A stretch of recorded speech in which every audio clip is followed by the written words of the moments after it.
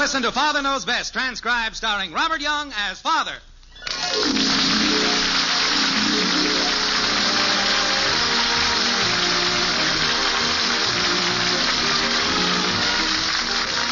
Welcome to Springfield and another half-hour visit with the folks in the White Frame House on Maple Street. Sit back and enjoy life with the Andersons. Kathy, Bud, Betty, Margaret, and Jim, as the head of this typical American household, again sets out to prove that Father knows best.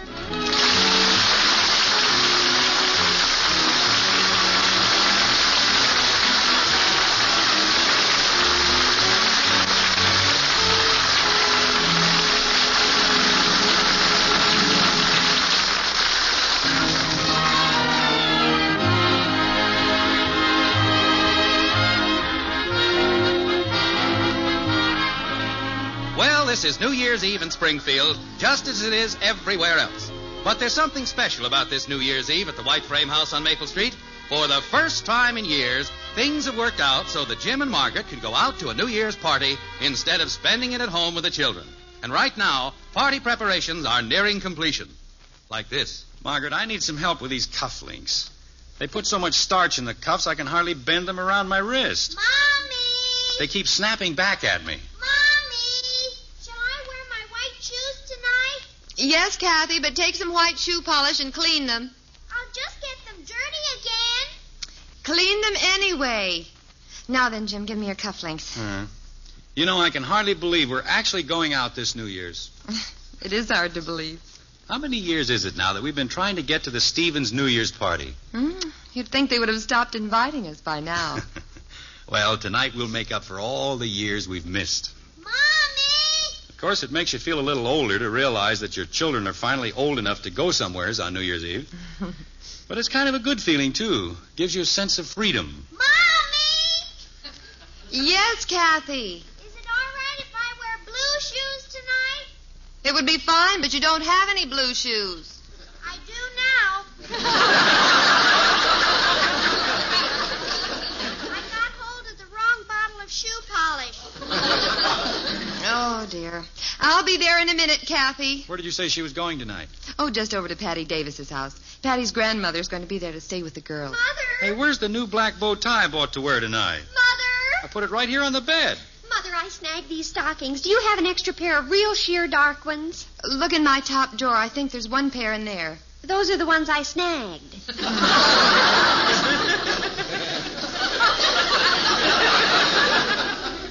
Oh.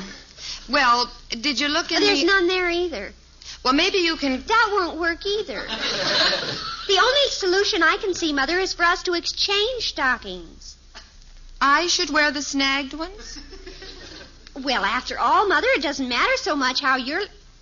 well, I mean, when a person gets to be...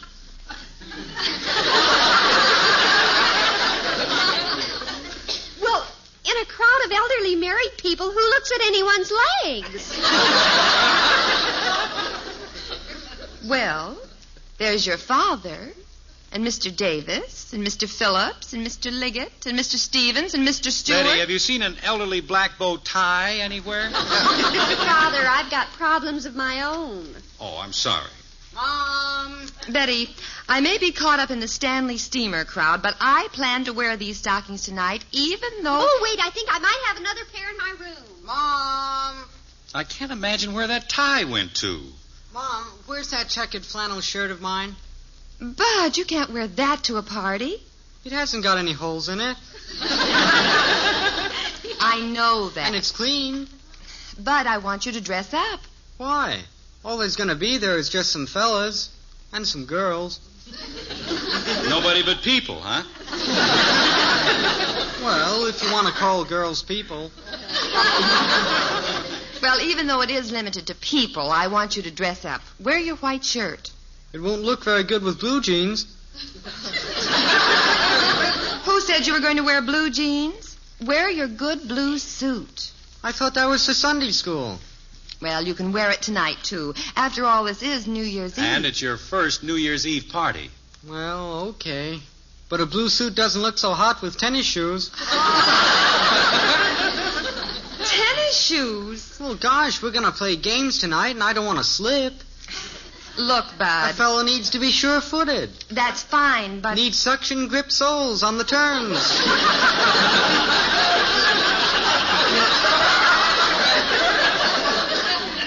Look, Bud, tonight... You want me to lose the games? Of course not, but... Bud, wear your good shoes and stop badgering your mother. Well, okay. If you want your boy to be a wallflower... Oh, wait a minute, Wallflower. Do you know where my new... No. I didn't think so. Now, what do you suppose happened to that tie? Margaret, are you sure you didn't pick it up? I haven't even seen the tie, Jim. It was right there on the bed. Mommy! Now, what could have happened to it? Mommy, how do I look in my new black hair ribbon? Does that answer your question, Jim? How does it look, huh? Well, it looks fine, kitten, except that happens to be my necktie. Oh, dear. Jim, will you go down and get the phone? My nail polish is still wet. I'll go down, Mother. It's probably Ralph worrying about if I'm going to be ready on time. He always thinks he has to wait for me, and I don't know where he ever got that idea because he never has to wait for me. I never make him wait. I can't remember one single time that I ever made him wait. Well, don't stand there talking. Go down and answer the phone. Oh, let him wait. He'll do him good. Ah, the feminine female mind is a wondrous thing indeed. What does that mean, Daddy? I wish I knew, kitten. And please give me back my tie.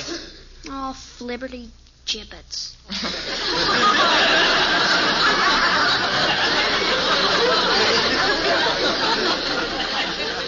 Come on, Kathy. We'll go find you another ribbon. We'd better figure out what to do about your shoes, too. Oh, I got them fixed. I made two-tone shoes out of them. Oh, fine. Blue and red. Red? Where did the red come from? Well, see, when I was trying to scrape off the blue polish with a knife, A knife? I cut my finger. And so I got out the Mercurochrome. Say no more. And the red and the blue looked so pretty, I just finished them up that way. I'll bet they look great now. Yeah, they do. But we'll have to get a new bottle of Mercurochrome. That stuff doesn't spread as far as shoe polish. Mother? How about your brown Oxfords? Are they good enough to wear? Mother, that was Mrs. Davis. She said Patty's in bed. In bed? She ate up the mistletoe and got sick. Oh, my. So Kathy can't go over there tonight. Oh, gee willikers. Uh-oh. Well, I know what that means. Here, Kathy, you can have the tie. I won't be wearing it tonight. Well, now, wait a minute, Jim. All's not lost. And here I thought that for once we had New Year's Eve all organized. Well, it'll still work out. I'll call a sitter to stay with Kathy. Oh, heck, I don't want a sitter. I want to go with you and Daddy. Look, Angel, by the time we're ready to leave, it'll be your bedtime. You said I could stay up until 9:30 tonight. Well, you can. I'll go down and call Mrs. Treeley. She's usually available. I don't want Mrs. Treeley. Mrs. Treeley always wants to read me a bedtime story to put me to sleep. Well, you like bedtime stories all right, don't you? Sure, but she always falls asleep instead of me. I see. I have to keep waking her up so many times that I lose interest in the story. Well, I think this is something we'd better look into. We're not paying her to come over here and sleep. Don't pay her anything at all. And maybe she'll stay away. Well, I doubt if she'll be able to make it tonight. We'll soon find out. Here comes your mother.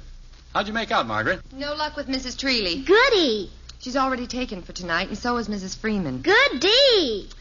But Mrs. Brophy said she was pretty sure she could find somebody to send over. Who? I don't know. Well, whoever it is, I don't like her. But you haven't even seen her yet, Kathy. Well, gosh, if I don't like her without even seeing her, think how much worse it will be when I do see her. Yeah. I think I'll eat some mistletoe and go over and be sick in bed with Patty. Mom, I forgot to tell you that I'm supposed to take a box lunch to this party. A box lunch? Well, for goodness sakes, Bud, why didn't you tell me before? I forgot. Well, it's hardly time to fix one now. Oh, I won't need much. Just enough for me and whatever girl gets me.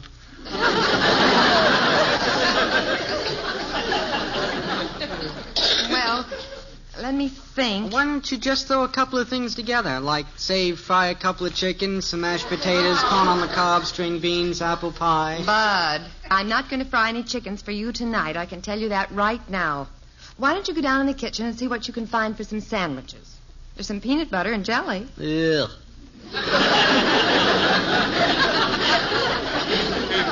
Well, what's wrong with that? What do you think I am, a vegetarian? I want meat. Come on, Bud. I'll go down with you and see what we can find. I'm a little hungry myself. Okay. Wait for me. I'm hungry, too. Oh, Bud, do you have to make so much noise when you go downstairs? Well, I told you I should have worn my tennis shoes tonight. Oh, sure. They have super suction cup cushion soles. I'll bet that's your sitter, Kathy. Go let her in. I don't like her. Well, let her in anyway. You might be surprised and like her. No, I won't. Well, don't keep her out there waiting. Okay. Tell her your mother will be down in a few minutes. Come on, Bud. Let's see what we can find in the kitchen. Kathy, open the front door. Hello. Daddy says for you to come in. Well, thanks. Hi there. How are you? Huh? Hey, who are you? Well, I'm Freddie Zollers. I'll bet you're Kathy. Is that right? Uh-huh. But how did you know? My aunt told me. My aunt is Mrs. Brophy. Brophy? You mean you're my sitter? You hit it. Yeah, it does seem kind of funny, doesn't it? But, see, I'm making my own way in college, and I pick up a buck wherever I can. You're really going to stay here and play with me? That's the deal. Look what I brought along for us to play with.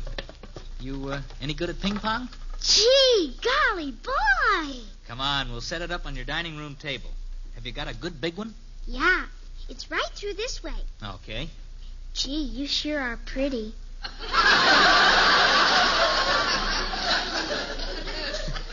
Kathy, I think we're going to get along great.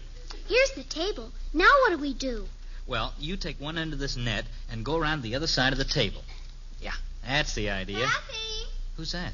That's just my old sister. Don't let her know we're in here. Kathy, did you hide my gloves? Is that your sister out in the hall? Yeah, that's her. Come on, let's play. Wow. She's no fun. She's no good at games. Kathy, where are you? Oh, here you are. Kathy, did you... Well...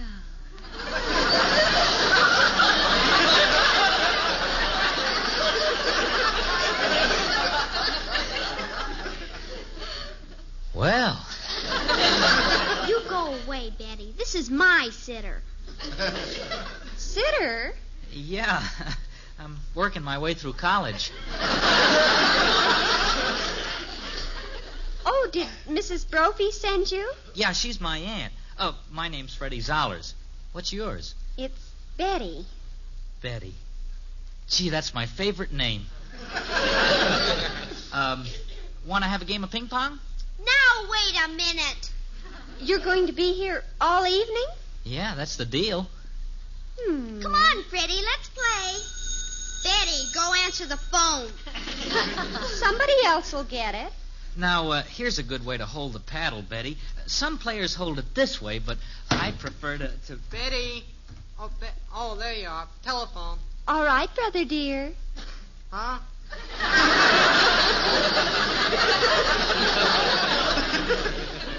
Nice to have met you, Freddie. Yeah, nice to have met you. Come on, Freddie, let's play. Hey, who's he? Shh. Who's Freddie? That's Kathy's sitter.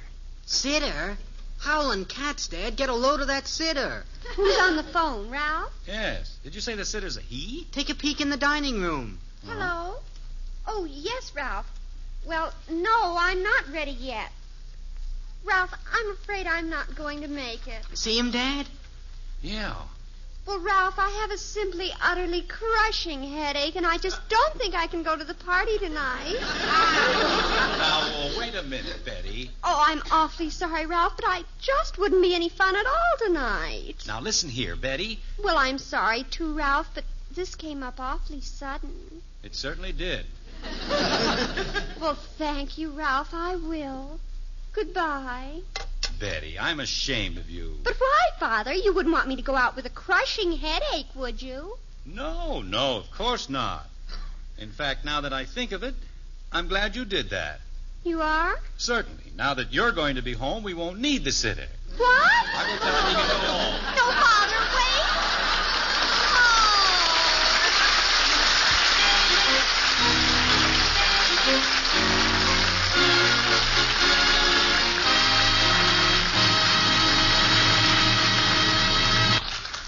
Act 2 of Father Knows Best in just a moment.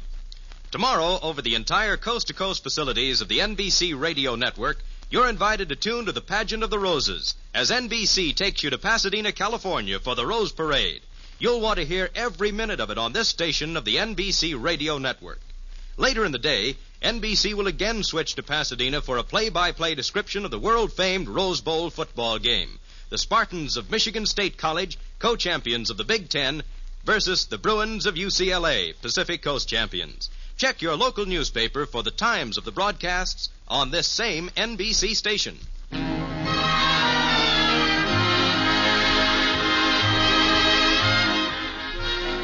Well, what started out to be the first well-organized New Year's Eve in the history of the Anderson family has now become a mixed-up shambles. When Kathy's plans fell through, they had to get a sitter for her. And when the sitter turned out to be a handsome young man, Betty called off her date with Ralph. And now Jim is upsetting Betty's little scheme by letting the sitter go home. Like this. You see, something just came up, Mr. What did you say your name was? Freddie Zollers, sir. Yes. Well, Freddie, it looks now as though our oldest daughter won't be going out tonight. She won't? Hey, wait! It seems that she has a crushing headache. Oh, gosh, that's too bad. She's got to go out, Daddy. Well, she's called off her date already. No glue pots. And as long as she's going to be here, Freddie, I guess we won't need a sitter after all. However, we'll pay you anyway as long as you were good enough to come all the way over. Father, I think I've changed my mind. Oh? My head seems to feel a little better now. I might call Ralph and go after all. Maybe. Good! Good. Well, are you sure you're going to go? I think so. At any rate, we'll need someone to stay with Kathy. I see. Well, Freddie, I guess you'd better stick around until the princess makes up her mind what she's going to do. That is, if you don't mind. Oh, I don't mind at all. Not at all, sir. Come on, Freddie. Let's get going here. It's my turn to bat. It's your turn to serve, Kathy. Okay, my turn to serve the bat. Come on! Dad! I'm coming, Bud. My, I'll bet that's a fascinating game to play. Yeah. Here, you want to try it? Oh, no, you've got a headache. You'd better sit down. Would you like to have me get you a drink of water? Would you? Oh, slush.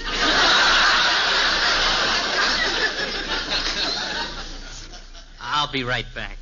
Now listen, Betty. He's my Excuse me, Mr. Anderson. Could I please get a glass of water? Oh, sure. Help yourself. There's some glasses in that cupboard right next to the sink. Oh, thanks. I don't think you've met my son. This is Bud, Freddie Zollers. Hi. Hi. Say, you wouldn't have an aspirin tablet handy, would you?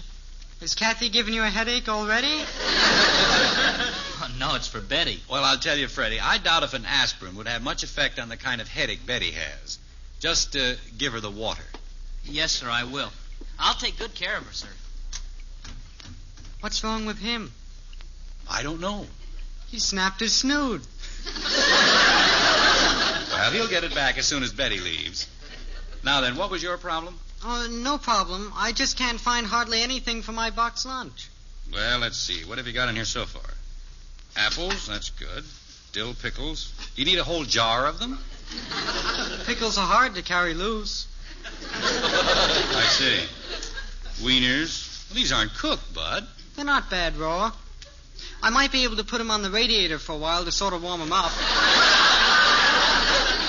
Wait a minute. Why do you need 2 packages of wieners? Well, she might want some, too. I see. Well, what else have we got here? Donuts, cookies, pretzels, box of crackers, bottle of ketchup. I just put in 1. I thought we could share that. Can of minced ham, can of hominy.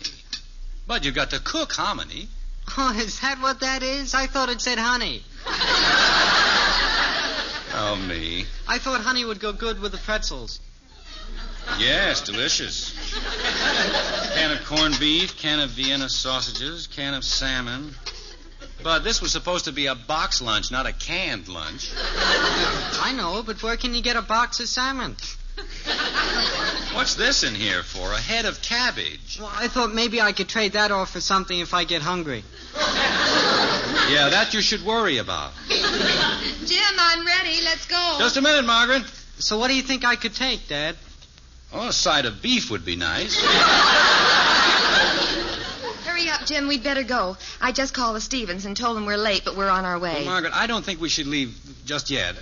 A situation has come up with a sitter who happens to be... I know all about it. Kathy just told me. Come on. But, Margaret, I was just wondering if we ought to leave them unchaperoned. It doesn't seem quite proper. He is a stranger. No, he's not. He's Mrs. Brophy's nephew. He's a wonderful boy. Dad, where could I get a side of beef this time of the night? I don't know, Bud. Come on, Jim. We're terribly late now. Look at the clock. Oh, my gosh, how did it get that late? Well, we've all just been fooling around. We've got to go. Yeah, okay. That Freddie is awfully good looking. Oh, stop being a father and let's go. This is our New Year's night out, remember? Yeah, okay. I know good and well Betty never intended to call Ralph back and go out with him. She's waited long enough so he's sure to have made other plans by now. Oh, now, Jim, stop it. Daddy, will you come in and play ping pong with me? I thought you were playing with Freddie. No, they're in the living room, sitting on the Davenport. By George, I knew it.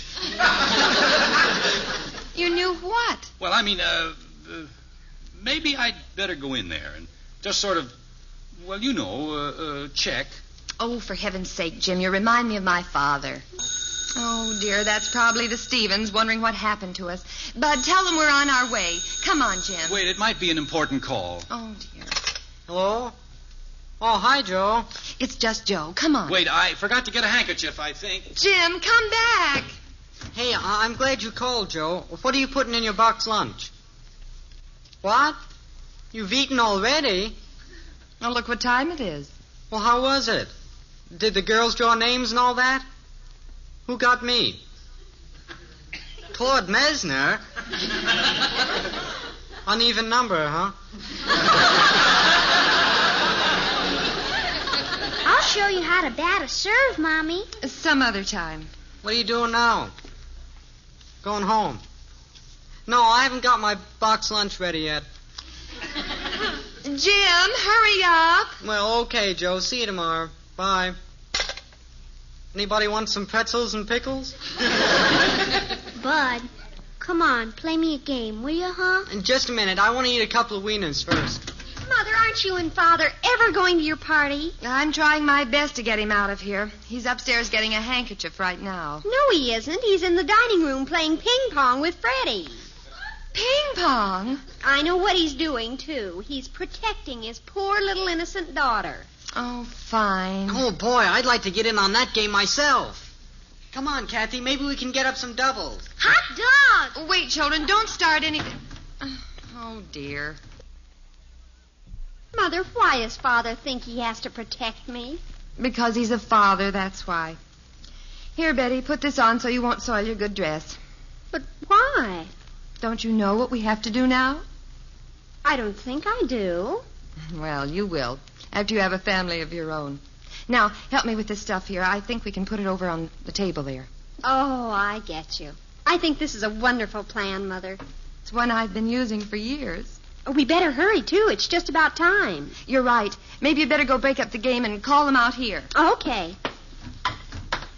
Miss it, Kathy. Swing, No. Kathy. That's it. Good girl. Now that makes a deuce. Wait a minute. That was our point. She missed the table. No, she didn't. Did you, Kathy? No, sir. Oh, let him have it. We'll still beat him. Oh, listen to him. Wait a minute. Hold it. Huh?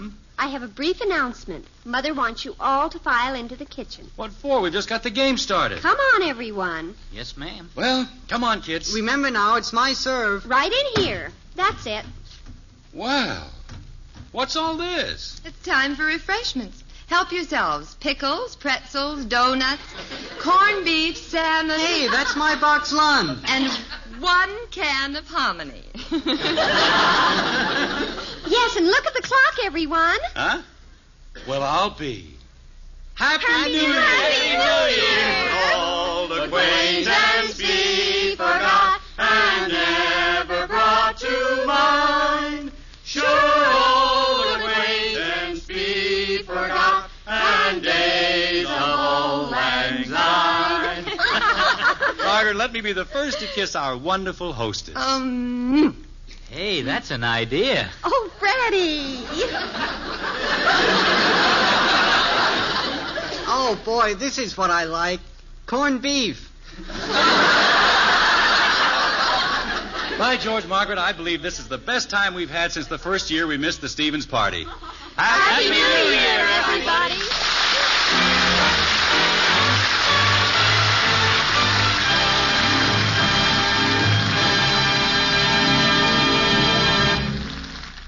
The Andersons will be back in a moment. New Year's Eve. Tomorrow, another great year dawns. But tonight's a time for celebration of the wonderful days which have passed in '53. And right now is a time for a word of caution.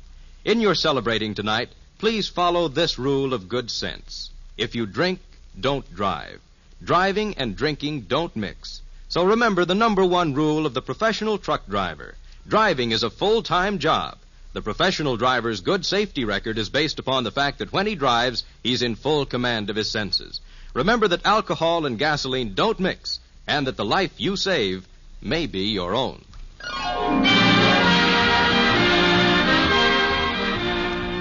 Well, the Andersons all finally went to a New Year's party, but it turned out to be the one they always attend, their own. The younger celebrants are all fast asleep in their beds now. Only Jim and Margaret are still up as they tidy up a few things downstairs.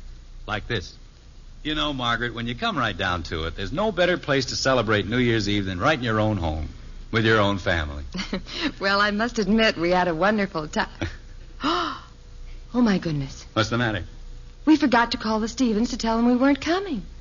Well, I think they figured that out for themselves by now. Oh, but we should call, Jim. I feel awful. Well, you're right, but it's pretty late now. They'll still be going strong. Call them and explain. What'll I say? Just say, well, you'll think of something. I know they're wondering why we didn't even call. Please do it, Jim. Well, okay. I'll just tell them we got stuck here at home again, and there was no way to... Hello? Who is this? Oh, Harvey? Well, Happy New Year to you, too, Harvey. This is Jim. Jim Anderson. No, we're at home. Yeah. Huh? Well, we had to, Harvey. I just called back to thank you again. It was a wonderful party. Yeah, so long, Harvey.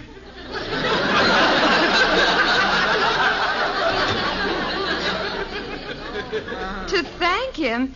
Jim, what were you talking about? How do you like that? He asked me why we left the party so early. They never even missed us.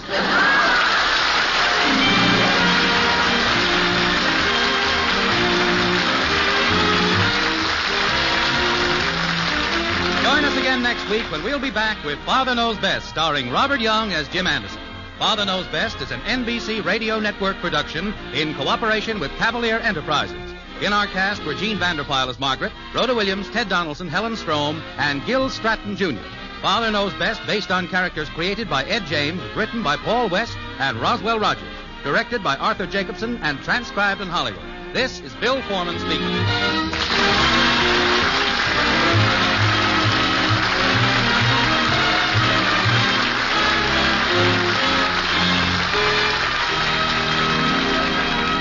Tonight, hear the All-Star Parade of Bands on the NBC Radio Network.